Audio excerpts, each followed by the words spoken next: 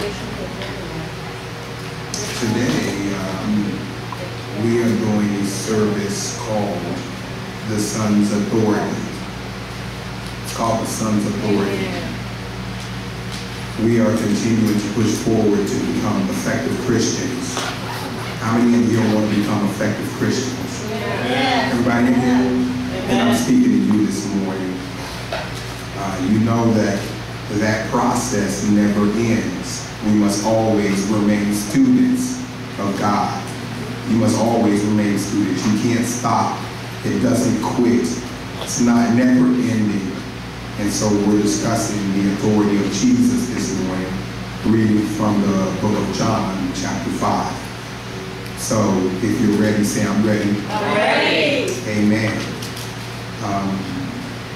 Jesus, of course, has finished healing a man on the Sabbath day. And he healed this man. We're going to be reading from John chapter 5, starting from verse 16. He healed this man purposely on the Sabbath day. And the Sabbath day was considered a day of rest. And in the Sabbath day, it should be kept holy according to the Jewish laws, where no one was supposed to perform work. So Jesus was well aware of this because he was and so if I ask the question, why was he aware of this? The answer would be because he was the one who gave the original Old Testament laws to man. And so if he gave the laws prior to him walking this earth when he was with God the Father, he's aware that you're not supposed to do anything on the Sabbath day. And so he purposely healed somebody on the Sabbath day because he wanted to stir up some stuff with the people who had the religious laws, the religious ways. And so he healed this man on the Sabbath day. Now the Sanhedrin, the Jewish council, they were responsible for making sure that the Old Testament laws were followed. And if the laws were broken, they would give the penalties and the punishments. So you have a man who has just been healed on the Sabbath day, and then you got Jesus who did the healing on the Sabbath day. The man who was healed picked up his mat. Picking up his mat means that he did a form of work. And according to the Jewish laws, he had to be penalized for that.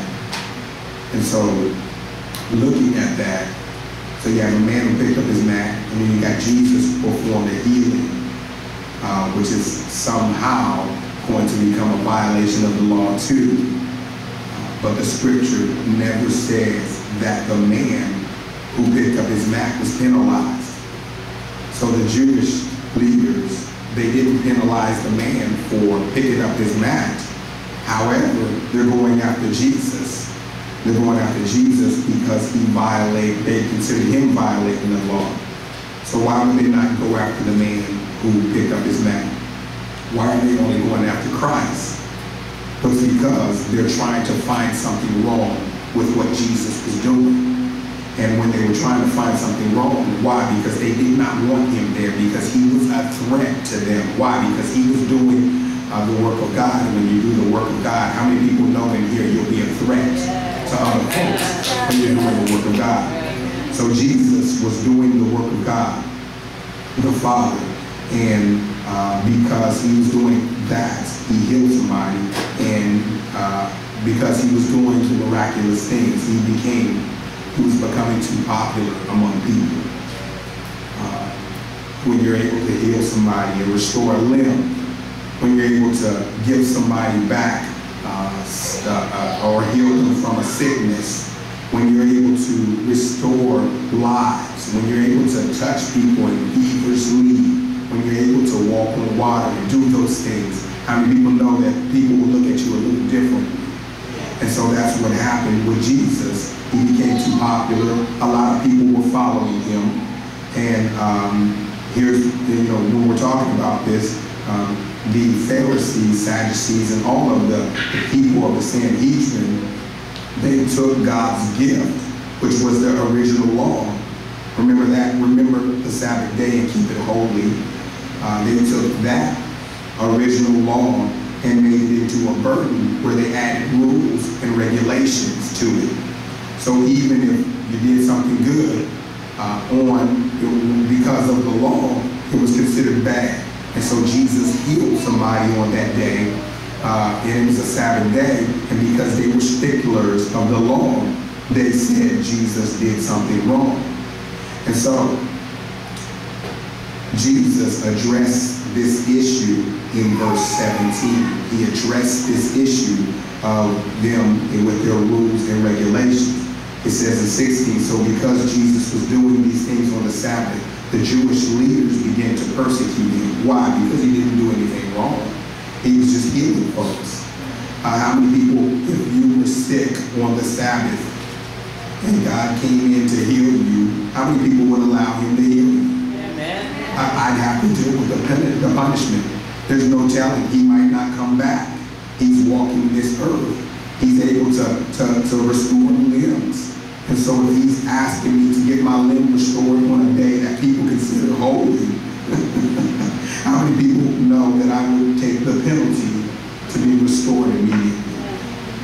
Okay, so they took the original laws and made them and caused burdens for them. And so here's what Jesus says in his defense. He said, my Father is always at work to this very day, and I too am working.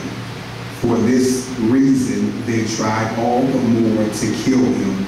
Not only was he breaking the Sabbath, but he even calling God his own Father, making himself equal with God. Now, here's what you have to understand. The fact that he said, my Father, was the first problem. The fact that he said that's a typical prayer that the Jews were involved with. If you remember anything about the Old Testament ways and Old Testament laws and stuff like that, well, let's think about the prayer that Jesus gave. What did they say? Our Father, who art in heaven, hallowed be thy name. Come on, y'all can say it. Thy kingdom come, thy will be done on earth as it is in heaven. So he would use our Father. That's a general prayer. That's generalizing everything. That's everybody coming together and saying our Father. Now Jesus comes forward and says, my Father. So now it becomes a little bit personal, and they're looking at him like, who are you to say my Father? Well, if I'm born on this earth and I have a father who is a human, that makes me human also. If I'm some form of an animal, that makes me an animal. However, if I am God and I say my and as his son I say my Father, that makes me equivalent to God. That makes me just a part of the same DNA. That makes me, if he's God, I'm God also. So here's the interesting stuff about this. Jesus became more personal by saying my Father, and it established something. The leaders looked at him and thought he was trying to act like he was God. Well, you're either, you don't try to act like God, you either are God or you're not God. And what you find out with Jesus is that he was God. And so Jesus establishes himself as the Father's son by saying, my Father. And you're thinking about these Pharisees and these Sadducees and these people of the Jewish council. They're sitting here saying, oh, that is blasphemy. I can't believe this man has the nerve to say these things. We need to get him out of here before people start following him. Well, he already had thousands of people following him. And so this man, by the way, his name is Jesus. He's performing miracles. Not only is he performing miracles, but because he's performing miracles, he claims to be God. Wait, now, was he not the one who said, was he not wrong when he said that the Father is always working? Think about it. The Father is always working, even on the day of rest. Why? Because if the Father stopped working, this world would shut down. If the Father stopped working, the sun would not stay in the same place. If the Father stopped working, the moon wouldn't stay in the same place. The earth would not stay in the same place. The very work of God sustains everything that we have, everything that we're a part of. So if the Father, so that's why Jesus is saying, my Father is always working from this very day, and I too am working. Now, verse 18, he says, for this reason they tried to kill him. It says, for this reason they tried to kill him all the more. For breaking, not only was he breaking the Sabbath, but he was also calling God his own Father, making himself equal to God. Now, so Jesus confirms all of their thoughts, because you think about this man coming in and saying, he's not implying anything. He's actually saying, this is my Father. If that's my Father, guess what? That makes me his son. And if I'm his son, that makes me equivalent. And if I'm equivalent, that makes me God. And if I'm God, that makes me my servants. That means you answer to me. You look at me. I am God. I am the deal. I am the reason you exist. And he's telling them that. See, Jesus can do all things but lie. So when they ask him questions, he's not going to lie to them. He may deceive them and tell them things that are not there so that they don't understand it under the Spirit. But when they act, when he says something, when they say something about who he is, he has to tell them who he is. And he tells them, my Father is always at work. Now, in verse 19, Jesus gave them the answer they were asking. He says, very truly, I tell you, the Son can do nothing by himself. He can only do what he sees his Father doing, because whatever the Father does, the Son does also. Wow. Whatever the Father does, the Son does also. Now, I want you to write this down. It is impossible for Jesus to respond contrary to his Father. It's impossible for Jesus to respond contrary to his Father. Why? Because they are one. God is God. There is not one God. There's not two gods or three gods or four gods. They are considered God. There's God the Father, the Son, and the Holy Spirit, but they are considered one. So what does that mean? He cannot do anything contrary to what the Father has sent him to do. If you understood, you know that Jesus did the Father's will, and the Father was always pleased with his response. That's like me saying, I'm pleased with the way my body responded to what my mind told it to do.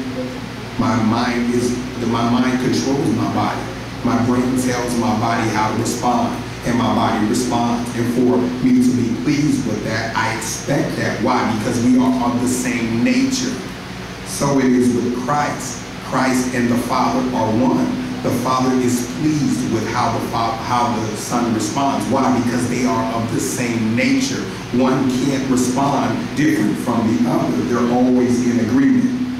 Okay, so verse 20 says this. Verse 20 says, for the Father loves the Son and shows him all he does. And it says, yes, and he will show him even greater works than these, so that you will be amazed. I need you to understand this. When the Lord came to this earth, he was still a deity, meaning he was still God. When he came to this earth, he submitted as a man, yet a deity, to the Father. Meaning he was God on this earth and yet a man, but he submitted to the Father's way, because right at that moment he was not being God.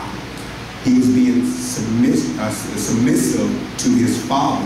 He was following his Father's rules. He was following his Father's guidelines. He came to serve a life to please the Father, not to please anybody else. So he laid down his part of being God and said, I am going to serve this man. Now, that's some things we need to learn in our lives, how to lay down our parts of trying to be God in our lives and give God the glory for who he is. Let him be the first. Let him be the last. Let him be everything in our lives. So I want to continue on with this. When the Lord, who was a deity, came to earth, he submitted to the Father. And if you understood what Jesus said every time he came here, he said, I came to do the will of the one who sent me. I came to do the will of my Father, whatever my Father says. If it's my Father's will. Remember, before he died, before he gave his life, he talked to the Father. And even in his feelings as a man, he said, Father, if there is another way to do this, if there is another way for me to get through this, if there's another way, if you can take away this cup of suffering, then do so. But then he said on the other end, but thy will be done.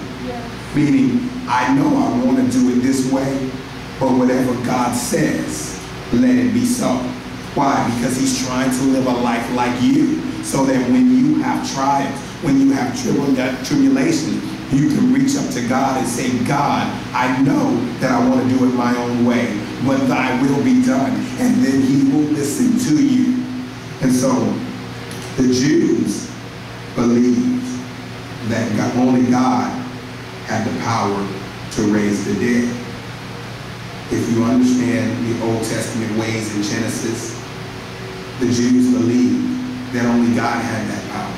He could do it at will whenever he wanted. He gave life. And so if he's the only one who had the power to raise the dead, then verse 21 is going to make some folks mad. And and you got to picture the Jewish, the Sanhedrin, you got to picture these folks. They're looking at Jesus as them thinking they are the deal because they have the laws of Moses, and they don't realize that they're in front of the God who gave them the laws of Moses. And so they're sitting in front of him trying to find fault in what he's doing. And so verse 21, if they know automatically that God is the only one who has the power to raise the dead, then what Jesus says offends them, because he says, for just as the Father raises the dead and gives them life, even so the Son gives it life to whom he is pleased to give it. This is not just referring to physical death. And so you have to understand that. Jesus is talking about giving life, period. Whether it be eternal life, whether it be physical death or physical life, he is the one who is saying that he gives life. And so not only is Jesus claiming to be equal to God, not only is he claiming to have the power to raise the dead, but he's also claiming to have, let's read verse 22. He says, I'm going to go back to 21. For just as the Father raises the dead and gives him life, even so the Son gives life to whom he is pleased to give it. Verse 22, let's read this. He says, moreover, the Father judges no one, but has entrusted all judgment to the Son. So now you have a man who's standing in front of you saying that he's equal to God. Why? Because he's of God. Yes. And he's also claiming to have power of life and death. And he's also claiming to have judgment in his hands, which means that all of these people, according to the laws, if you understand anything according to the laws, God was the ultimate judge. That nobody else could judge. God was the one you had to sit before. If you read the Old Testament laws, the Mosaic laws, everything was based on God. Honor God, give glory to God. And now you have a man in front of you saying that he is equal to God, claiming to have power to raise the dead, and claiming to have all judgment in his hands. And so nobody dared to assume otherwise that God having the power. And so they're looking at this physical man, this man who bleeds like they bleed, this man who sleeps like they sleep, who eats food like they eat food, who washes himself like they wash themselves. And he's sitting in front of them saying, not only am I equal to God, but I have the power to raise the dead. I have the power to give life. And then he's saying, you'll be before me when you die. Why? Because all judgment is mine. And then he's saying, I am the one. And he's saying that he's equal and equivalent to everything that God is. And can you imagine these people looking at him and saying, look at this crazy man. However, this was the same man who just healed a man and restored him and gave him back the abilities that he had never had. And now this man is before them and he's telling them what he has done and who he is. And so here's the problem. Nobody dared to do that. Nobody dared to tell these Sanhedrin that they were the deal. Nobody dared to claim to be God. However, nobody had the ability to heal like Jesus did. The only reason that the Father gave him the ability to heal was so that when people looked at him, they would know that he was God. Why? Because he had abilities to do things that nobody else had the ability to do. And so now you can imagine the Sanhedrin looking at this man thinking he's out of control. This man's out of control. He has the nerve to come before us, and we are the Jewish council, and tell us that he is the deal. He has the nerve to come before us and tell us that he will be judging us. He has the nerve to come before us and tell us that he is the one who is equal to God. And so it gets worse. Because if you were a Jewish leader, it's already bad. You're already mad at this man. You're already hostile. Can you imagine that you've been following these laws all of your life, and then a man comes out of nowhere, and this man comes out of nowhere and tells you all of this stuff? Can you imagine how you would feel as a Sanhedrin, as a person following what you thought was God? Well, it gets out of control here in verse 23. Because verse 23, he says, all judgment to the Son, that all may honor the Son, just as they honor the Father. This next sentence is crucial. Whoever does not honor the Son does not honor the Father who sent him. What does that mean? Oh, I'm a Sanhedrin. I've been following God all of my life.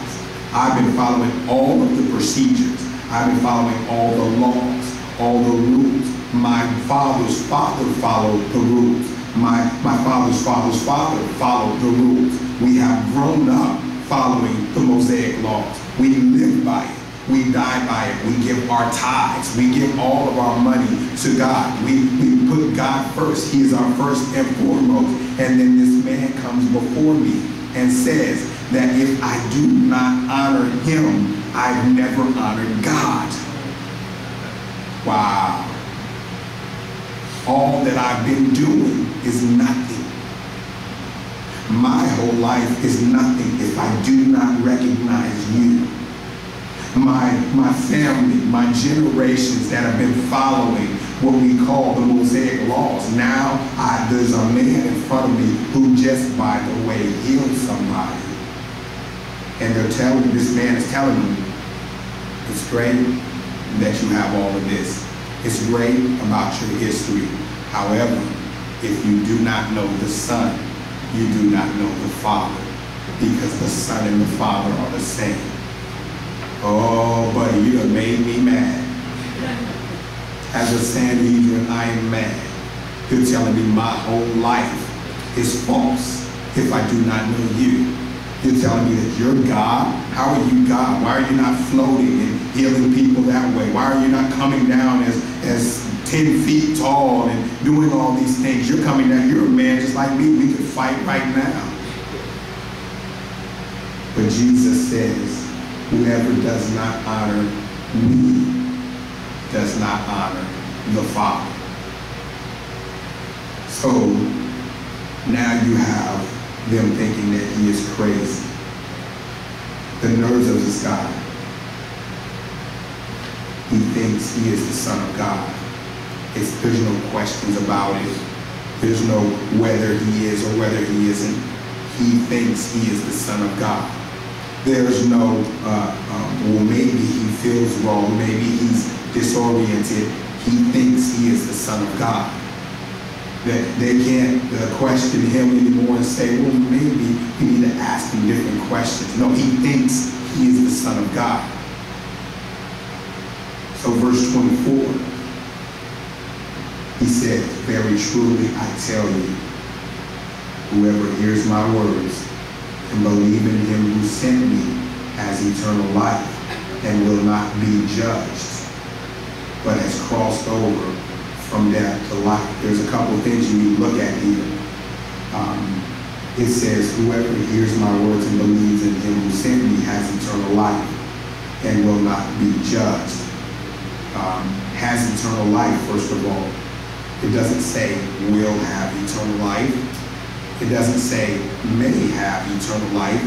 It says has eternal life, which means that if we're fast forwarding to what we do right now, the fact, the moment that you believed in Jesus Christ, the moment that you accepted him and realized that what he has done is the truth, not have, not will have, but you already have eternal life. What does that mean? It means that from that moment forward, God, you realize that God has chosen you. He has selected you. He knew that you were going to do the work that you've done. He knew that you were going to go where you've been. He knew all the bad things you were going to do. Some of us convict ourselves for the things we've done wrong. Can I get an amen this morning? Amen. Some of us convict ourselves on things that we've done in the past and wish that we could have done it differently. Some of us wish we could have went back and changed everything. How many people have said before, if I could go back? How many people have said that? If I could go back, I would do things. Look, all of us say that. If I could go back, man, I would just change. Some of y'all said I would change the person I'm with. Some of y'all say, don't raise your hands on that one. Some of y'all said I would change the job. I would make better decisions. I would do all those things. But God has planned you for a reason. He had a purpose in you, and that purpose is far bigger than anything you could achieve or anything you have done in your life. And you've got to know that once you accept Jesus as your Lord and Savior, you have to realize that it was pre-planned. It wasn't because you decided to follow God. It was because God had a plan for you that was before the beginning of time. That what Ephesians 4 says, Ephesians 1:4 says, he chose us in him before the creation of the world to be holy and blameless in his sight. What does that mean? Once you accept God and you believe it, you were part of his plan. You were part of his plan since the very beginning of time. I know you said, I've done some bad things. Well, God knew you were going to do some bad things. It says, where sin abounds, grace abounds all the more. What does that mean? Your sins, God has already extended the grace around it. He already knew what you were going to do wrong. He knew the things you were going to say bad. He knew all those things. And so, let's continue on with this. And so it says, verse 24, it says that whoever hears the word and believes has eternal life and will not be judged. Be judged by who? By Jesus. Because he just told them he was the judge. He just told them he has the authority to judge folks. And he will be the one who judges folks. And so verse 25, let's read verse 25. Verse 25 he says, very truly I tell you, a time is coming and has now come when the dead will hear the voice of the Son of God, and those who hear will live. Wow. I need you to understand something. The first question you got to ask yourself is, why do they hear? If an undertaker, I'm going to give you a perfect picture of this situation. If an undertaker takes a dead body and dresses it up to look immaculate, Does it change the outcome of the body? No. Why? Because the body is dead. Yes. If he puts perfume on the body and the body smells and looks good, does it make a difference? No. Why? Because the body is dead. If he calls out to the body, since he doctored the body up and the body looks perfect like it should be alive, and he says, hey, how do you think you look? What is the body going to say? Absolutely nothing. Why? Because the body is dead. The body is incapable of responding to what the undertaker has done to the body. What does that mean? No matter how great you look, no matter how much makeup you have, no matter how great you look on the outside, no matter how much cologne you put on, before you knew Jesus Christ, you were dead, which means you were incapable of responding to God. Incapable. There was no way you could respond to God unless what happens? Unless you be made alive. And the only way to be made alive, it's a work that's not done by you. You can't make yourself alive. It is impossible to make yourself alive. And so people say, well, I accepted Jesus. You didn't accept Jesus because you wanted to, because as a dead person, you're incapable of responding to life. So if you're incapable of responding to life, you're incapable of responding to God. So how do you hear? How do you hear the word of God? How did you decide to follow God? Because God made you alive. He's the one who did the work. He's the one who changed you. He's the one who shifted you on the inside. He's the one who allowed you to show up here. He's the one who woke you up. He's the one who woke you up and you said, man, I feel like going to church. Anybody ever had that before? When you woke up and said, man, I didn't feel like it before, but I need to find me a church home. I know I've been going through all this stuff. I need to give my life or find God. I need to do this. Well, the reason that happens is not because of any work that you have done. It's because of all the works that God has done. He took you as a dead person who was dead to sin, and he made you alive. Why? So that you could respond to his son. John 6:43 says that nobody can come to the Son unless the Father draws him. Jesus said, nobody can come to me unless the Father who sent me draws them. Now, so what does that mean? It means that when you make a decision to know God, it's because God made a decision to know you. Isn't that awesome? Look, we look at kings. We would hope to meet Obama someday and say, hey, Obama, you're awesome. Thank you for being our president. If we meet kings who have jewelry and all this other stuff and have authority, it's an honor to meet them. But the God of heaven and earth, the God of this galaxy, chose you. Not only chose you, but he made you alive. He made you alive. Why? Not just for him, but so that you will reach out to his son when the works of his son comes forward. So why is that exciting? Let's read verse 26. Verse 26 says, for as the Father has life in himself, so he has granted the Son also to have life in himself. And it says, he has given him authority to judge because he is the Son of Man, meaning he is the Son of God, meaning that he is man on this earth, but he is also God in the flesh. So, now, let's continue on. It says, verse 28, do not be amazed at this, for a time is coming when all who are in their graves will hear his voice and come out. Those who have done what is good will rise to live, and those who have done what is evil will rise to be condemned. So what does that mean? Jesus is just establishing his authority clearly for us to know. And what is he saying he is? Let's continue on. It says, by myself I can do nothing. I judge only as I hear, and my judgment is just. For I seek not to please myself, but him who sent me. Jesus is establishing his authority clear here in this chapter.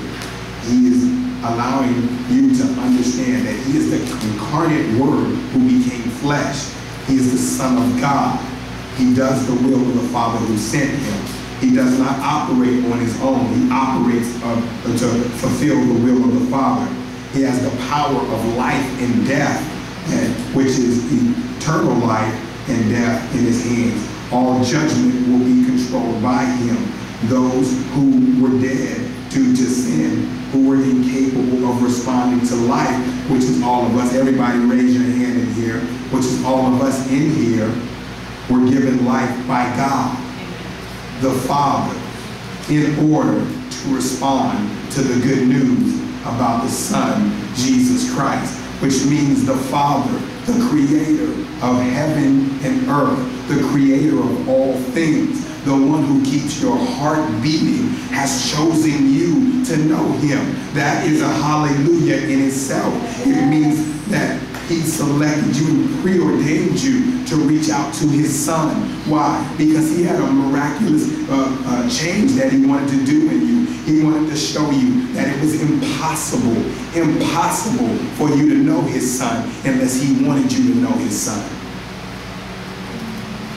I don't think we get it sometimes. I think we miss out on what God is to us.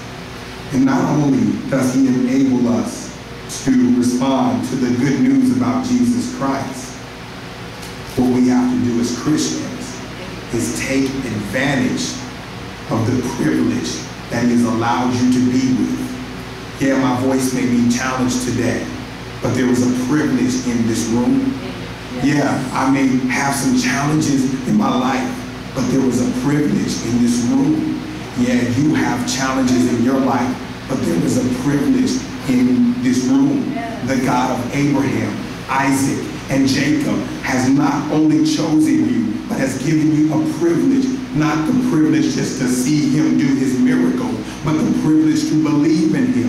Because it takes the Father saying, this one is special for you to know God. Amen.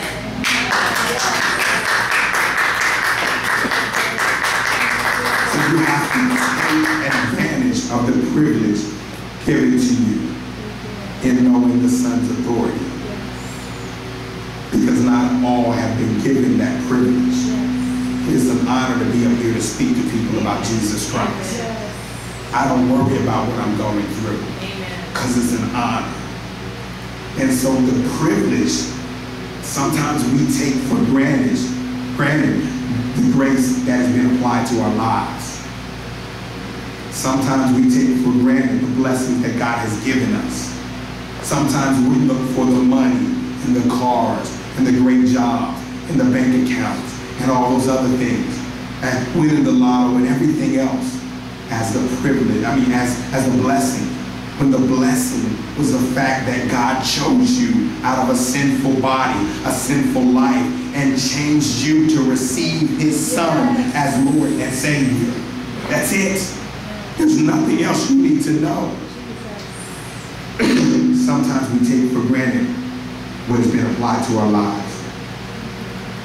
Do you realize that you have been pardoned by God? Pardoned, meaning he's said this one is guilty and will be punished for their sins. This one is responsible for everything they've done wrong. You're not responsible. You're not responsible. This one is responsible. You're not responsible. You're not. This one is responsible. You're not responsible. You're not responsible. And so you have to know that God selected us and said we will not be responsible for everything we have done wrong in our lives. Now, sometimes we take for granted the grace that has been applied to our lives. Look, it's an honor to come up here with a normal voice and serve God and give y'all an awesome sermon. But it's a privilege to be able to come up here and struggle and suffer and give God glory.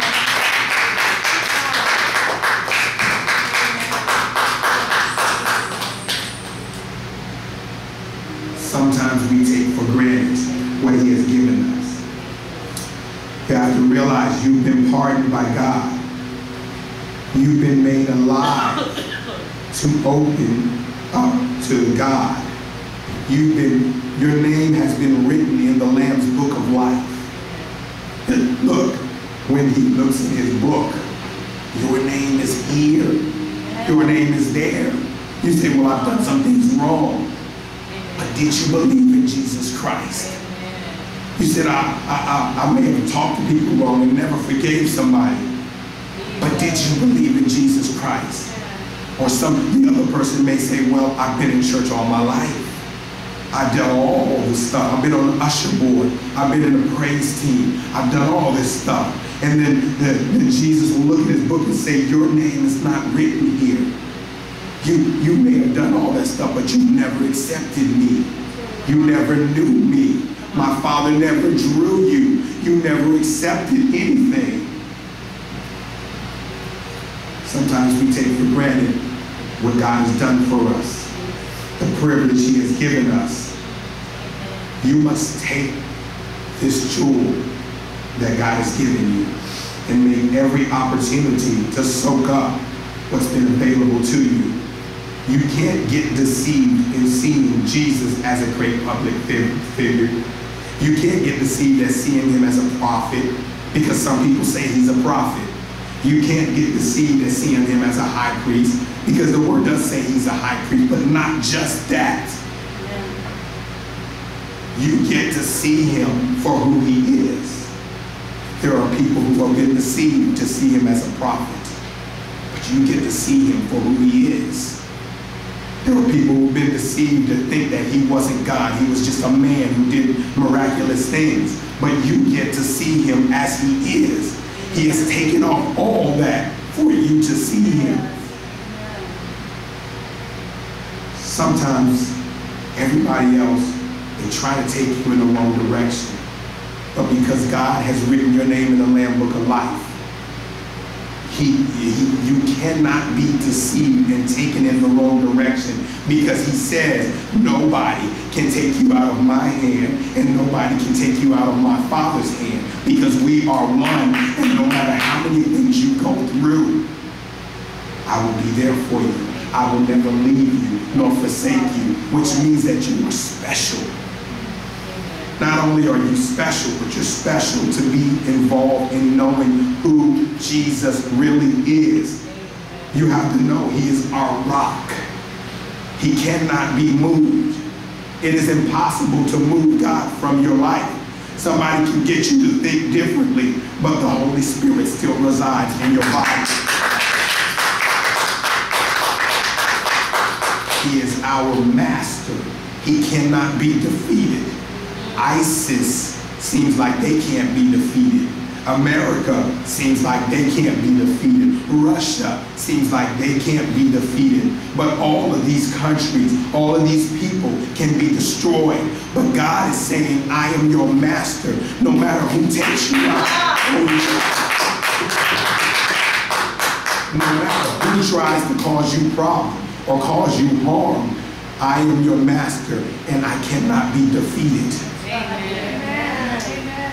He is all powerful. Meaning there are no obstacles that he can't overcome. I didn't think I'd be able to speak this morning, but he's given me what I needed to perform his word. All powerful, meaning there are no obstacles. Whatever obstacle you have in your life, God can defeat that obstacle if it be his will. Amen. He is sovereign, meaning he is supreme authority. We can put our trust in him because he continues to do his work in us. He continues to restore our lives. He continues to renew our lives. Some of you have screamed and cursed at God before. Some of you have gotten mad. Has anybody ever screamed at God before? Has anybody ever gotten mad before? Has anybody ever said, God, I don't even know if you're here? How many people have said that before? Well, I want you to keep your hands up because you still showed up to church this morning. Amen? So, sovereign means he's the supreme authority, meaning your boss may say one thing, meaning your government may say one thing, meaning somebody may try to be president who you don't want to be president, but the supreme authority is God, which means that everything ends and begins with him, which means that no matter who he puts as your president, you serve God first. He is your Lord. He is your Savior. He does not leave you nor forsake you. No matter what your turmoil is, God is with you. Now, it also says he is eternal.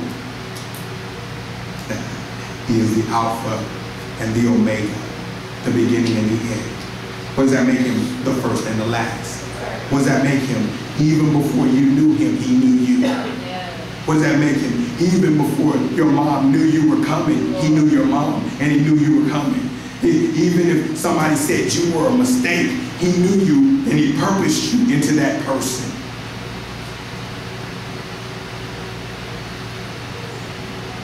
It also says that he is I am. He's solid. You can trust his words. Look, we may not be able to trust our friends. Have you ever met somebody you couldn't trust any word that came out of their mouth? Have you ever met somebody who you trusted and then they lied to you? Have you ever met somebody who you've known for years who's deceived you? God says he is I am, which means that his word stands for what it is. Meaning, if he tells you something, it is. It means that if he says he will be there for you, he is. It means that if you're going through the worst problem, he is there with you. It means that if you're thrown in a dungeon, he's right beside you. It means that if you're dealing with the worst circumstance in your life, an ailment, a sickness, or whatever you're dealing with, I am is there with you. Yes. Your friends may leave you. Your family may leave you. People may think of you as despicable. You know, when I dealt with the sickness where my hands were having challenges and my face was having challenges, the word said that I am is always there with you, which means that even if I look the worst, I have the most who is with me.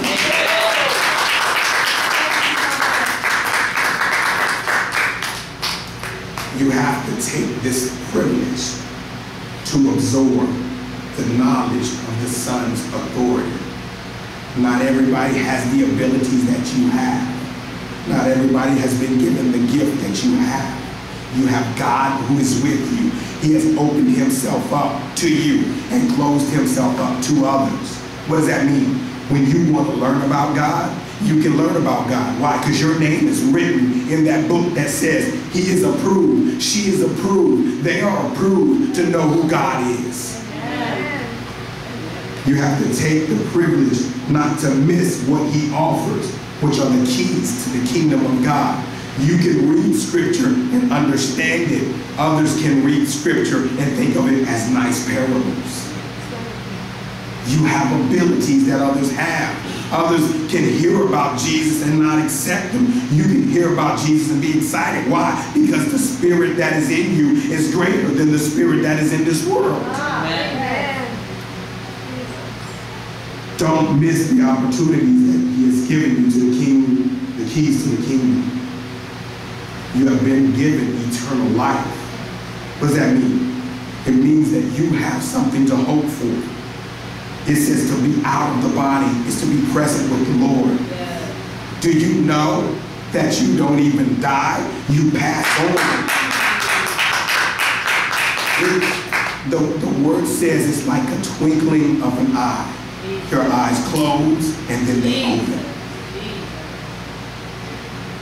It's like that for you. Why? Because you have been blessed. God has chosen you as his child. He has given you the abilities. So how important is this for us? Because some of us take this for granted. Some of us don't read the word like we should. Some of us don't study like we should. Some of us think, well, I can miss this Bible study, or I can miss this Bible study, or I'll study tomorrow. When there are people who are dying to have the abilities that you have. Do you know, we take advantage of not being able to eat today. There are people across this world who can't eat. There are people across this world who are dying of starvation.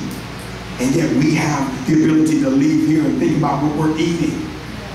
Well, that is major. But how much more major than the eternal life that God has given you? And what do we do with it? We have to take advantage of it. You have to take advantage of the ability to know God. You're able to know the Spirit of God. He has revealed himself to you. And so the least we can do is serve him more than we've ever served any other person on this earth. We can seek after his will. You've been given eternal life. You've been given a blessing from God. He has created the earth and said, this person will have me forever. What do you do with that? You serve him all the days of your life. Well, I'm having problems in my relationship, but your relationship, see, I can tell you this, a person who experiences this, because we all do, when people have problems in other circumstances, it normally relates to the problems we have with serving God. You cannot serve another man unless you learn to serve God. You cannot serve another woman unless you learn to serve God. You can't be obedient at a job if you haven't been obedient with the Lord. It is impossible. And so if you want to become better at what you do, become better at serving the great I am, the author and the finisher of our faith, the one who was and is to come.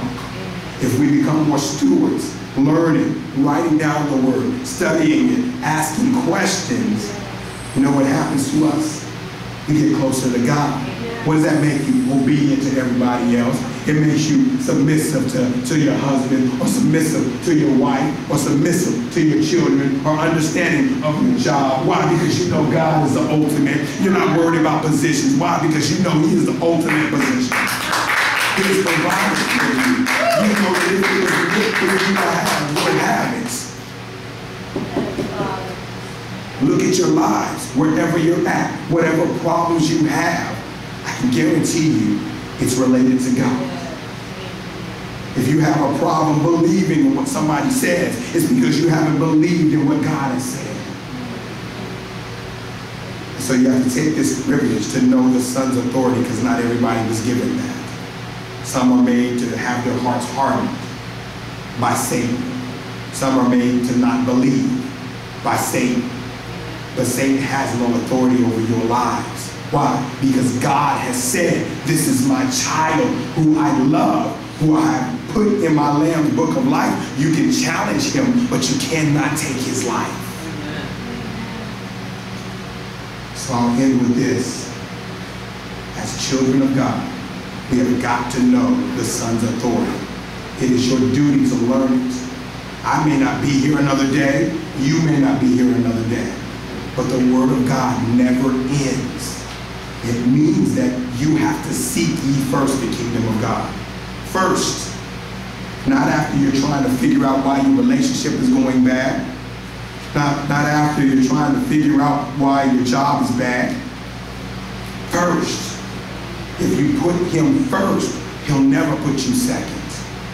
And so the enemy hates us talking about this. Why? Because if you get it, you defeat him. The word says you defeat the enemy by resisting him. How do you resist him? By accepting God. Everything is of God. God, what do you want me to have? Do you want this job? Let it be your will. I'll go to the interview freely. Whatever you want me to say, I'll say. Whatever you want me to do, I do. I know my bills are due, but you already knew before me that I would have these problems. God, I know my family is hungry, but you have already provided for me. You already know what I need. And so I'm going to give it all to you. Lay it at your feet. Take all the fear away from me and allow me to serve you. If you've been blessed, I need you to stand and give God glory in the house of the Lord. Amen. Please.